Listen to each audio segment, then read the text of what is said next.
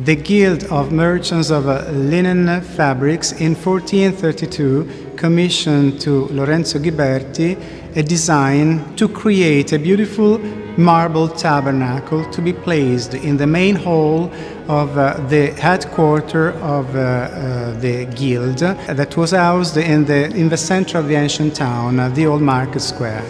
It was to frame an impressive painting with 2 doors, which depicts the Madonna and Child in the central panel, surrounded by musician angels.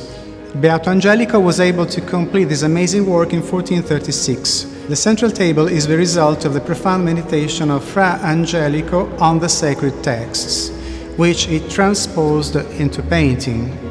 The imposing and majestic figure of Mary appears in a pavilion entirely covered with precious golden fabrics, evoking the tent of the Lord, within which the Jews had placed the Ark of the Covenant that guarded the tablets of the law.